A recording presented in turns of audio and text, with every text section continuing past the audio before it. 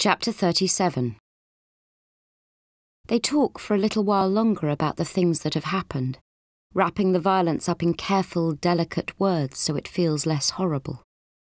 Melanie finds this interesting in spite of herself, that you can use words to hide things, or not to touch them, or to pretend that there's something different than they are.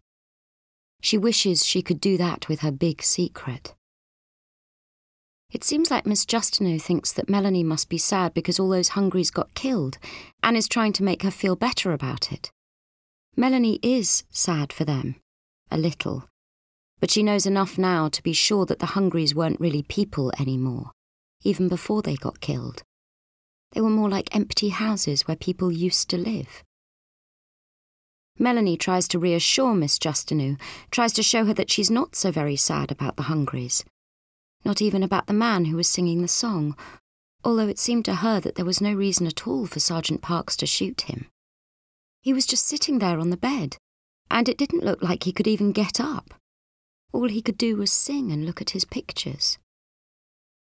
But the lady outside had looked harmless too, until Dr. Caldwell screamed. It seemed like Hungries could change very quickly, and you had to be careful all the time when you were close to them. "I'll keep you safe," Miss Justineau says to Melanie now. "You know that, right? I won't let any of them hurt you." Melanie nods. She knows that Miss Justineau loves her, and that Miss Justineau will try her best. But how can anyone save her from herself?